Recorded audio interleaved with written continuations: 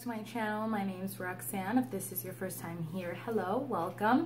I recently finished reading Flowers for Algernon by Daniel Keyes, and I really wanted to talk about it because it really had an impact on me. I gave it 5 out of 5 stars, and I think it touched on a lot of very important aspects. I think the way that the story was told was great. And so I wanted to share a little bit of my thoughts with you guys. This book is about this boy named Charlie who was born with a very, very low IQ, and so his parents were always trying to fix him. They wanted him to be, especially his mom, wanted to be normal like all the other kids. And then he was ultimately abandoned when none of the things that they did seemed to work. So he was ultimately abandoned. He was taken to his uncle's to live, and he's been living with him and living and working at this bakery ever since. And so as an adult, he enrolls in this school for individuals who have lower IQs like him and want to continue to learn and expand their knowledge. And he is chosen to be part of this experiment, which aims at increasing in the intelligence of an individual that has very low IQ, like Charlie. So far, it's only been tested on the rat Algernon, and it has been successful in Algernon. They can see through tests and things like that, that he is learning at a very rapid rate, that he is surpassing the intelligence of those around him, even other rats that have gone through the procedure. So Charlie is entered into this procedure, and everything is told through progress reports, and so they sound almost like journal entries. And so you see through his journal entries how low his IQ is, and so that's done on purpose. That's so that you can see the development. And so it's successful, but then his intelligence begins to surpass even that of the scientists who created the experiment and who were trying to make his IQ higher. And so he has to deal with that. And then all of a sudden, Algernon starts to behave very erratically, where then they sort of have to deal with and wonder what's going to happen to Charlie. So that's pretty much the gist of the story. I think this book is beautiful. It's very heartbreaking. It's very impactful. Everything, the entire book is told through, I'm gonna put it down because I want to save a specific page because I want to read you guys a quote from it. The entire book is told through those progress entries, and you are able, and I love that because you are really able to see through grammar, spelling, syntax, everything, how Charlie begins to develop. You see slowly how his intelligence begins to improve. You see how he begins to grapple with understanding or not those around him, understanding the things that are happening to him. And so I think that was a very powerful way to tell the story, because it allows you to see everything from Charlie's perspective. It allows you to really understand his thoughts, his wishes, his dreams, everything that hurts or ails him, and how that begins to change or become worse as time goes on after the experiment. Despite the fact that it was written mostly in progress reports, a lot of them are said to be transcribed from things that he records. So you still have the quotation marks of he said this, she said this, and so you never feel disconnected from the story. It never feels cold or rushed or anything like that. You still feel like you are a part of the story. You feel like you are really getting everything that is happening. You're getting everything that's in Charlie's head. And so that was, I guess, when I started to read it and I realized that was the way in which it was going to be told, I'm worried a bit that maybe I wouldn't be able to get immersed in the story as much as I would like, but that was not the case at all. If anything, I felt more involved because you are literally getting all of Charlie's thoughts, because the scientists are are asking him to please be as transparent as possible. And so you see all of his thoughts, and you see all of the conversations that he has with those around him, and you see him struggle to understand. And so it never feels like you don't really know what's going on with the progress reports, which I think is great, because it made for a powerful way to tell the story, I think. As Charlie's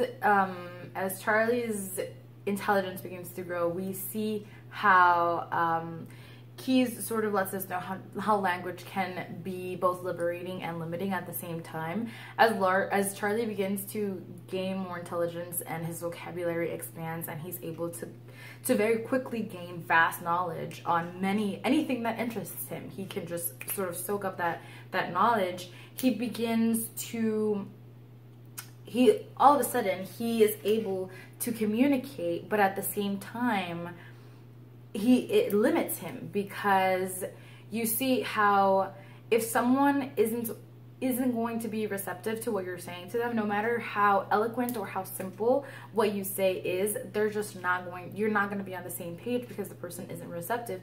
And then we also see the way that emotion plays into language and in the way that we understand each other. Charlie's intelligence grows almost exponentially, but he still has the emotional maturity of someone very young. It never developed, due in part to he was abandoned as a kid, and due in part to the fact that he had a very low IQ. So his life experiences were very limited and very different, and so he was never able to have that emotional maturity that you need to still be able to communicate with those around him. We see this sort of ultimate thing that we all want be explored in this book, how we all want to be individual. We all want to be true to ourselves and be able to showcase our individuality in whatever way that may manifest. But at the same time, we still want to have a connection with those around us. We still crave affection. We still crave friendships, and being able to share your thoughts and feelings with those that you trust, and being able to even develop something like trust. And so there's this disconnect between Charlie's intelligence and his able to emotionally connect with those around him, and it really takes a toll on him. And it's just showcasing how really both extremes are bad, and how and Keyes lets us know that extremes of anything are not good, because when he had a really low IQ, either people were trying to change him or were trying to take advantage of him, and he didn't really understand either way. And then now that he is very intelligent, he can't connect with people. He doesn't have the patience to understand them, and they don't have the patience to deal with him and understand what he's going through. They feel like he's showing off or something like that. And so he isn't able to get that emotional connection in either extreme. So we sort of explore that through Charlie's story, and I think it's beautiful, and I think it's impactful, and I also think it's heartbreaking to see and to grapple with that as well, maybe in our individual lives as well. This book, I think, maybe not above all, but definitely equally as important as all of the other things that it deals with. It deals with, should we do something just because we can? Should we do something like increase someone's intelligence? Is that our place? What consequences will that have? Shouldn't we first try to socially deal with how we treat individuals of lesser intelligence, or how we treat anyone that we deem other, whether that be a disability, mental or physical, or anything other than what we consider to be the norm? Those are the things that we have to deal with first, and those are the things that we need to deal with and learn to accept before we start thinking about fixing things. You really see how sad Charlie's life was, and how he is, and how people in his life dealt with the fact that he was someone of lesser intelligence. And so there's this wonderful quote that I want to read to you guys, And it says, how strange is it that people of honest feelings and sensibility who would not take advantage of a man born without arms or legs or eyes, how such people think nothing of abusing a man born with low intelligence. It infuriated me to remember that not too long ago I, like this boy, had foolishly played the clown. And so obviously we have an issue with how we deal with individuals with disabilities, but a lot of the times we forget that not all disability and not all issues are visible. Not everything that people deal with is visible. So something like a low IQ, someone with a lower intelligence, that's not visible just upon looking at a boy like Charlie. And so I think the character Charlie, and then obviously he's bring up a great point of, obviously, yes, we know that we have a lot of work to do with individuals with disability, about accessibility, about visibility, and everything like that. Well, and then in that same vein, we have to realize that a lot of those are not visible. And how do we deal with that? And are we being accepting? And why do some of us feel like we can take advantage of that? Or why does that make us feel better or like the better person? Because we might know something or understand something in a way that maybe others do not or cannot. And so I think this book is amazing. I think everyone should read it. I think it deals with a lot of very important issues. It's heartbreaking. I felt the ending was a little bit predictable, but it was still impactful nonetheless. I definitely recommend this. I think that this is just a book that everybody has to experience for themselves and see what they take out of it. But yes, as you can probably tell, I definitely really loved it. I definitely think everyone should read it, and I recommend it. If you have read it, please let me know down below what you think.